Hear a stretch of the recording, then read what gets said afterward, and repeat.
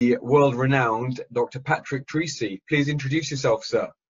To an extent. I originally had intended doing plastic surgery, but ended up a little later through med school, mainly because of the war in Northern Ireland. And as a consequence, when I'd worked in California and when I'd worked in Australia, spent some time cardiothoracic in Africa as well, came back to Ireland, didn't really know what to do. I had trained as a general practitioner, but I really knew I'd never really do general practice. But it was a ticket, a license. You were trained in something if you want to work around the world. I had a lot of ER experience. I'd worked in 4 different hospitals on 2 different continents. And I had a lot of dermatology because I really liked dermatology from the point of view that I had worked in the Mayo Clinic and written a sentinel paper on cutaneous malignant melanoma back in 1987, and seen some of the really severe cases there. So I'd always an interest in dermatology and plastic surgery. And I suppose the possibility of aesthetic medicine came up in 1998 with the advocacy, I suppose, of Botox, IPL, and dermal fillers all arriving at the one time. So I suppose when I originally set up my first cosmetic dermatology practice, there was very few people doing it, if anybody. Even though they say the United States was ahead of us, it wasn't really. They were doing a bit of Botox, but certainly they were doing collagen, but they weren't doing any hyaluronic acid fillers. So an awful lot of my original patients were from the United States, particularly because we had, I suppose, hyaluronic acid before the FDA had allowed it in the United States. I suppose I had a bit of an engineering background as well, from the point of view that we had a garage at home when I was growing up.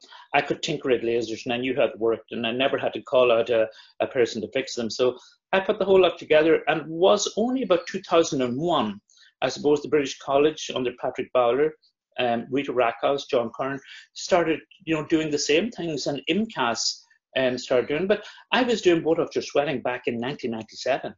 Wow, okay. I was using Botox for migraine. Believe it or not, in 2001, I was giving lectures on it, even though it wasn't accepted back until 2010. And many other things. I was doing aesthetics on HIV lipodystrophy patients back in the year 2000.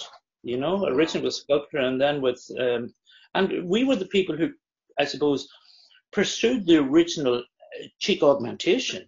You know what I mean? Because nobody else was doing that at the time, because there's no reason to do it. I mean, until the technique became, I suppose, favorable.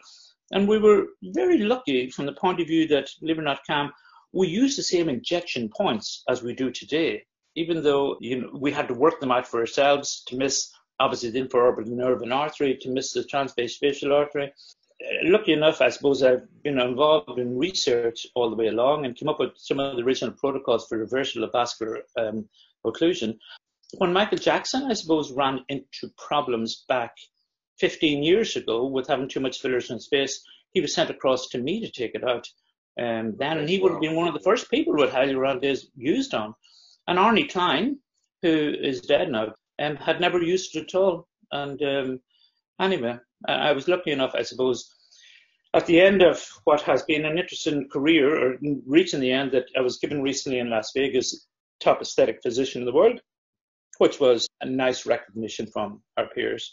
And I suppose also I've been fortunate enough that I've now got awards from Mexico, China, Azerbaijan, Russia, London, Miami, Vegas, and then lots of other places, and Mexico, of course, got a medal out there. Huge congratulations on your latest accolade. And I hear that you've been writing a couple of books during this lockdown period.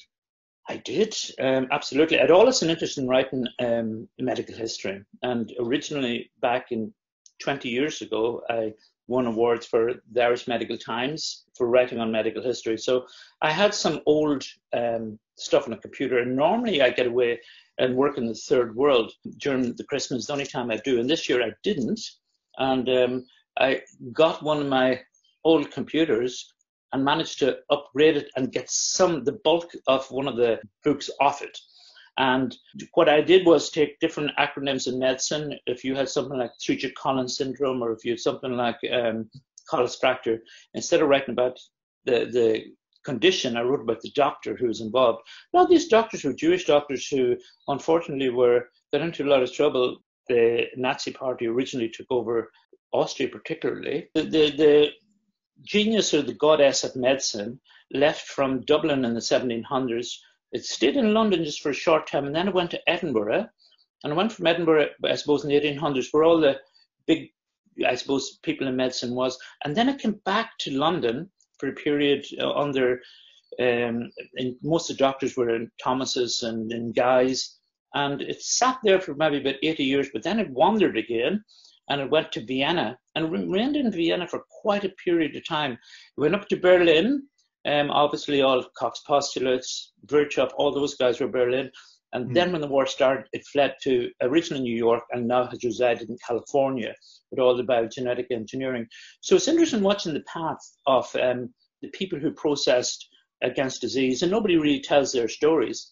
And some of the stories are really interesting. And I put the doctors in the context of the period that they were living in. Excuse my COVID cough there, Cam.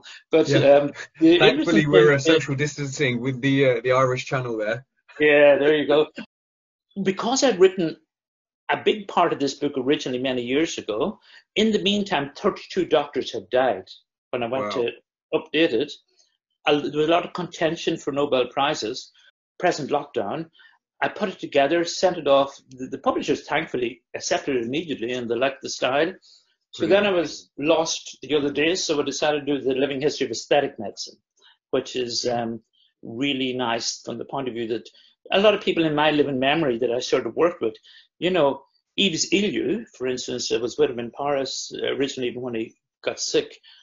Pierre Fournier, you know, the people who invented liposuction, who invented a lot of the original derma fillers, even Jean Carruthers, you know, Dr. Rasman with FUE and hair transplants. So I've written about all these people and their contributions to aesthetic medicine, and that's a good volume. It's 200 pages or more with, you know, sort of almost 400 references. Wow, brilliant. I think that'll be a very, very interesting read, and just shows how much knowledge you do have. We're going to sidetrack into something a little bit more mundane and get my 20 questions off the ground with you, if that's all right.